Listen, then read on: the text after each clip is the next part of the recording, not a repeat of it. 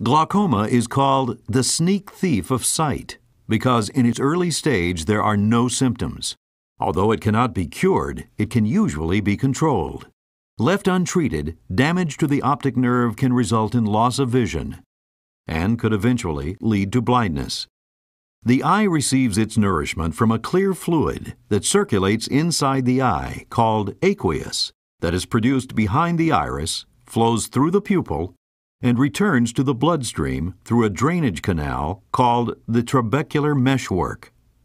In the case of open-angle glaucoma, this drainage canal stops working properly and the aqueous fluid exits the eye too slowly.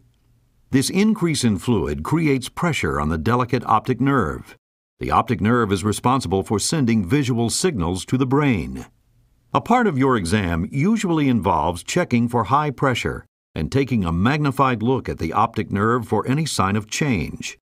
To control glaucoma, your doctor will choose from 3 basic types of treatment: medicines, laser surgery, or filtration surgery. The goal of all 3 of these treatments is to lower the pressure in the eye.